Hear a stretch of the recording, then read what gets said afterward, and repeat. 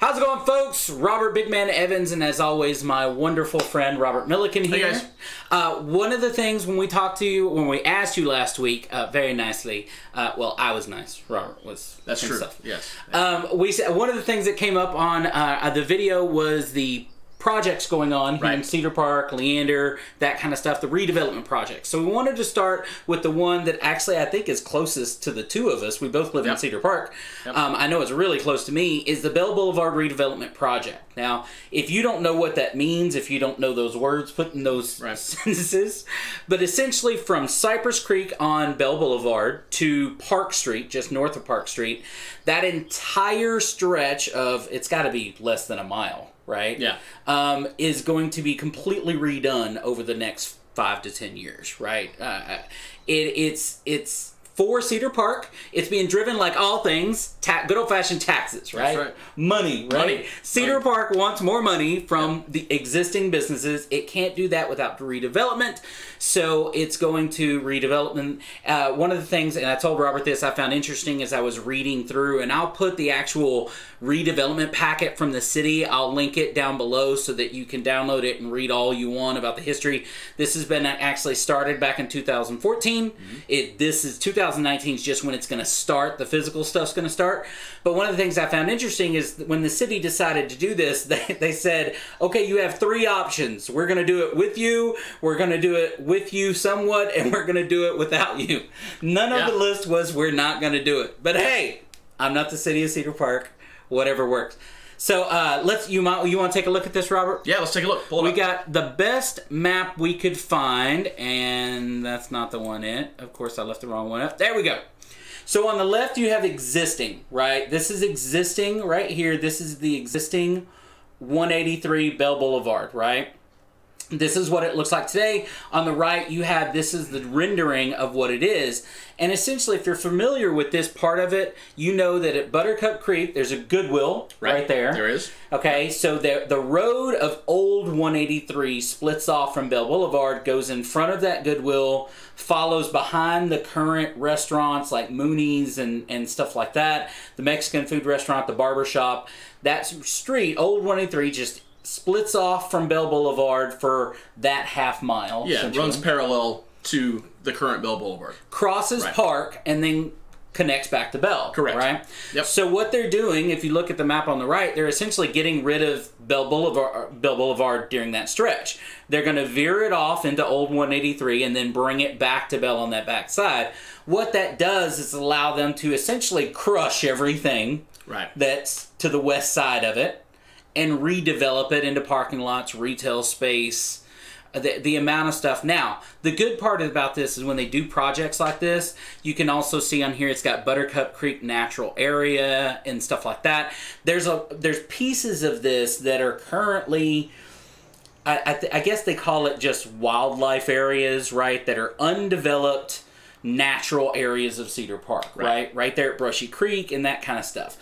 And by doing this project, they're going to take that undeveloped park-like area and turn it into usable park space. Which trails. It is not currently, right? Yeah, I mean, you can't walk Brushy Creek right now, you know what I mean? That kind of stuff. So they're going to turn it into parks and stuff like that. All the bigger buildings you see on the right are parking spaces. What they really want, and they use this over and over because the domain in North Austin has been so successful.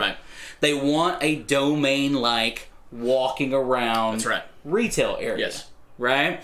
The more retail area they have, the more taxes they bring in, right? And Robert and I both live in Cedar Park, and you were talking, Robert, before we started, something about there's not a lot of, you've lived in Austin longer than I have, there's not a lot of retail type space in Austin, or in Cedar Park. We're largely a commuter city, commuter town. You know, people go out of Cedar Park to work to a large degree. They go to Round Rock, to Dell, or they may go into Austin.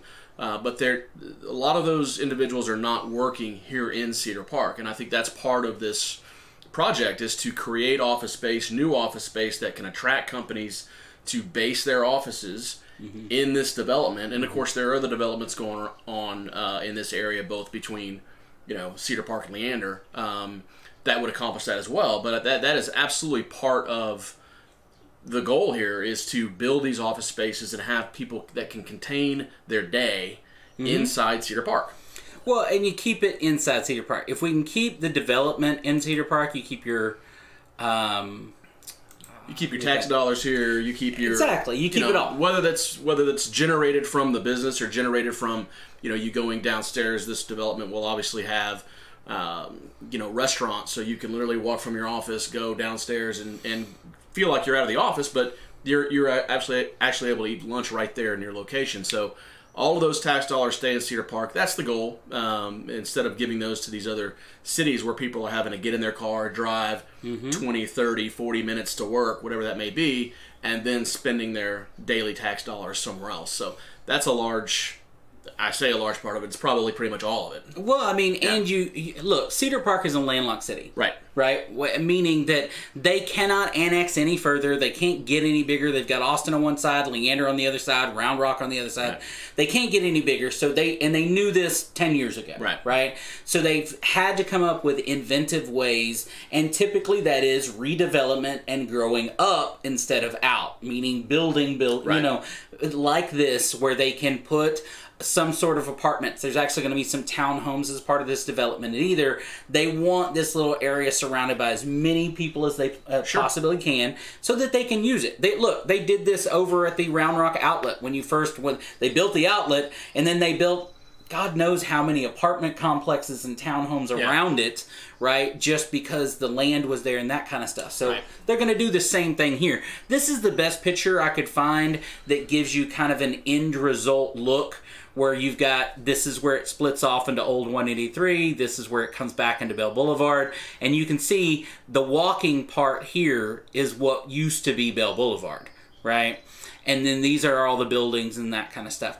It should look really nice when it's all said and done, but like most growth, it's going to be a pain in the butt till it gets there.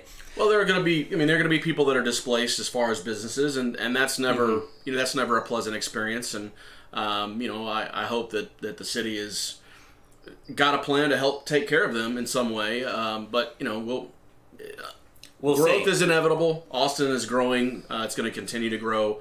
All forecasts have us almost doubling our population in the next 20 or so years. Well, but while this is going on, it'll hit that 50% mark, right? Oh, sure. Like, while this development is happening, Cedar Park will grow even without being able to grow geographically. Correct. We're going to grow demographically, and we just don't have a choice. We're actually going to try and sit down with some of the business owners that may be displaced, see whether they're going to be able to come back. That was one of my biggest questions, was to the people that are being essentially kicked out or moved around or whatever, did the city give them the option to come back into business, right? Or that kind of thing. Can they survive long enough between the time that they're getting kicked out and then the new building is built? Right. Those are all questions. So we're going to try and see if we can get some of those answers for you. We're going to talk about, this is only one of two big projects going on in Cedar Park in the next couple of years. We're going to talk about that other one, the one coming in Round Rock and the one coming in Leander, that are both very similar type of projects to this. They're trying to accomplish the same thing, a domain-like walking retail area for these places. So if you want to talk about anything else, you have questions about this, please comment down below. There's going to be a link down below so that you can reach out to either one of us, and we'll talk about the other stuff. Please let us know anything that you guys are looking to get information on or you're curious about. Just comment below, let us know, and I'll let you know that the time frame for this project is, they expect to start later this year, 2019, and they hope to finish it 2022, 2023 is when they expect all of this to be complete. We'll see how they go. Well, we know the city always gets it done on time. They always get it on time. That's right. Cities and governments get those things done on time. They are known for that. Count on it. No. No. So, we'll see you next time. Thanks, guys. Appreciate it.